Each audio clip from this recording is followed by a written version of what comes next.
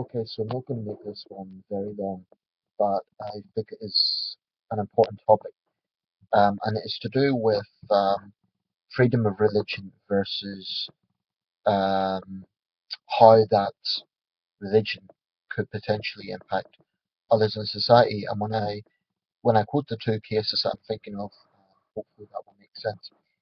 I mean, in terms of the topic that I'm calling this. Um, Description, I should say. Okay, so I'm going to talk about two highly publicized cases from recent years. One is the Kentucky clerk who refused to issue a marriage register to the gay couples, and she served a brief custodial sentence for that. It got a lot of attention, and there's another case that's getting quite a lot of attention, though perhaps not just as much, and that is a Muslim stewardess on an airline who is refusing to serve alcohol to customers because her faith prohibits it. Um, First of all, I'll talk briefly about both cases. Um, the Kentucky clerk is saying due to her deep religious conviction, she can't do that. Apparently, she's a registered Democrat, but some Republican contenders have openly expressed sympathy to her. Mike Huckabee apparently visited her in her cell. Obviously, this federal law now has legalized gay marriage across the nation, unless I'm mistaken. I know there's a few states that are questioning that or going through the legal process to put it on hold. But basically, this is a federal action, so gay marriage is now legal in the United States. So this clerk is technically breaking the law. That's the first issue. That's quite obvious. Now, in regards to her religious freedom, this is something that needs to be, especially in the United States, which is a much more religious country than European countries. So the importance of freedom of religion cannot be understated as a subject in its own right. Um, I personally think that jailing her was a mistake um, for a few reasons. Number one, it was a non-violent offence. It was an offence, but it's a non-violent offence. Um, Secondly, the US has a far too high prison population anyway. And thirdly, I think that her views are just downright bigoted, and I think that jailing her will only martyrize her, and it's already showing signs of doing that. I mean, her lawyer compared it to the civil rights campaign and Martin Luther King visiting freedom riders in jail. Um, that obviously angered a lot of people because to try and compare people who were struggling for equality to someone who is in jail because she basically opposes equality is clearly nonsensical. I don't think she should have been jailed. I think it would have been better to give her a fine, something like that, or take away her license as a registrar, but to actually jail her, I think is excessive. Um, so that's the background to that case. The broad background. Obviously, I'm not going into all the details here because these are already highly prominent cases. The second case is this Muslim stewardess who's refusing. And the reason, by the way, I'm saying they're Christian and Muslim is that's how they identify themselves. So not a case that I'm labeling them. This is how they identify themselves. The Muslim stewardess is refusing to serve alcohol. Now, apparently, what happened was initially some of her colleagues done it for her, but then one of them complained, presumably because it's causing workplace tensions, like, oh, why do we have to do your job, that sort of thing. Um, and now the airline has, from what I gather, suspended her. I think it's a low-budget airline, ExpressJet. I don't know too much of the background to that, but that's a broad background. Incidentally, that's why I'm not naming the individuals involved, simply because I don't want to make statements that may or may not be untrue. But these are the general backgrounds to these cases. Um, Both in the United States, which is a country that obviously puts a lot of emphasis on freedom of religion.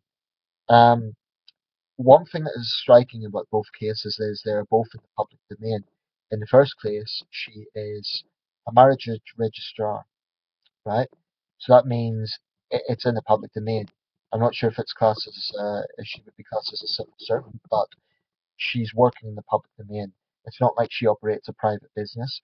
Um, it's in the public domain. The second case, again, likewise, it's an airline. Um, on the second case, I think it's very important to note she's refusing to serve alcohol. This isn't a case that she's being asked to even drink alcohol. She's been asked to serve it. So, in other words, she's making a judgment on the morals of whether or not passengers should drink. If this was a case of there was a problem, for example, with drunk passengers, and she was raising concerns about that, that would be a completely different matter. But what she's actually doing is passing a judgment based on her religious views. Now, the issue here is not whether drinking is right or wrong, and it isn't about whether her opinion is right or wrong. It is about the context. The context is she works in the public domain, and as a lot of people have pointed out, including other Muslims, she chose to apply to the job. She knew this was a public airline.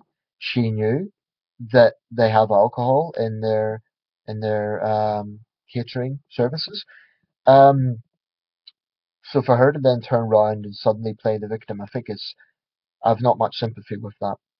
Um, put simply, if she doesn't want to do it, then she shouldn't be in that job. This is very different from someone forcing her to drink.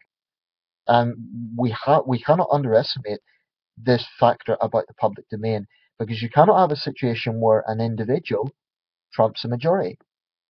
Not that everyone on the plane will want to drink, but certainly a few people will. And if that is an option, that's their right as paying customers. They've paid for the airline.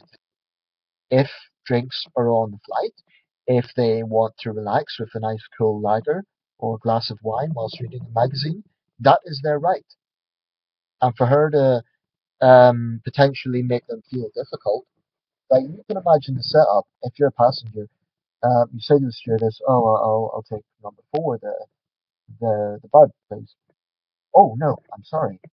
It's against my belief. I'm not going to serve you." That's just downright rude. In the end of the day, if you're in the public sector, you cannot pass judgment on members of the public. You just can't. If it's a case of being personally harassed or something like that, that's different. But we cannot underestimate the fact that this is in the public domain. Now, obviously, these two cases are in the United States, but there has been similar cases in the UK and elsewhere. Um, so I'm using these cases as a template to reflect on the wider situation. I basically take the view that people should have religious freedom. In other words, they should have absolutely every right to practice their religion, to have those views. So, for example, no one is stopping her from believing that drinking is wrong. So, don't drink. Um, and don't get into a job where you are obliged to serve the customers. I think I've heard similar cases in the UK where people have refused to handle, in supermarkets, some Muslim employees have refused to serve goods that happen to be against a religious conviction. Now, I have to say, these are particularly religious people. Not every Muslim would agree with this, and not every Christian would agree with that clerk. Um, the first case, especially, I think the response to it was a mistake. I didn't see any need to jail her. I think that was a huge mistake, and all it's going to do is kind of promote the perception that it's an overbearing government that's criminalizing citizens for their religious views. That I don't believe that is necessarily the case, but I do think that will be the perception. Um, Again, though, she chose to be a public registrar. Um, clearly, maybe the two cases are slightly different because obviously with the gay marriage thing, that's a recent amendment to the law. Um, but recent change in the law, I should say. So maybe it's slightly different from the airline case, but both cases are about working in the public domain. Both cases involve religion. So, like I say, I do believe that people have a right to have a religion, to have their religious views. If they believe that drinking is wrong, then don't drink.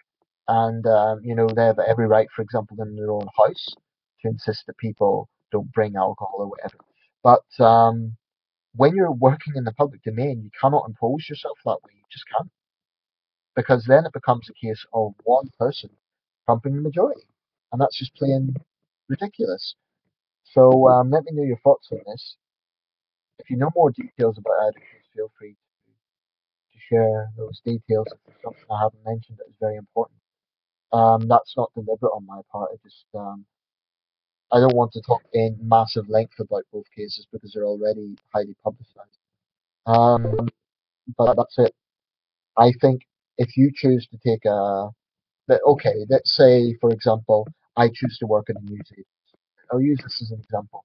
Let's say I choose to work in a news agency. Now, I have utter contempt for the tabloid press.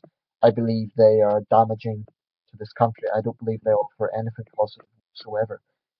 Now, let's say I was working as a cashier in a news agency, and a customer brought the Daily Express or the Sun, and I said, "Oh, I'm sorry, I'm not serving you that because I don't believe in that paper."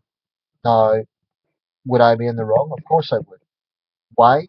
Because my job is to process it through the checkpoint, tell them how much it is, take the money, put it in the cash, and that's it. Nothing else. It's not my job to judge what newspaper they're reading, or if I was going to do that, I'd do it privately. Likewise, if this Muslim flight attendant, if she wants to think what she wants in her own mind, fine. We're all sovereign of our own thinking. But for her to translate that into just refusing to do it, again, just to be clear, no one's forcing her to drink it. No one is forcing her even to, there's not even physical contact. She's simply handling the can or the glass, and that's it. So I have no sympathy. The clerk, I think it was a mistake jailing her, but other than that, I mean, I think that was excessive. I don't think she should have been jailed. But other than that, again, I have no sympathy. Because if you're in the public domain, then you're in the public domain. So I'll leave it there. Um, yeah, let me know your thoughts. Do you think that religious conviction trumps public laws? Do you think it trumps um, obligations if you're working in the public sector? Because that seems to be the problem.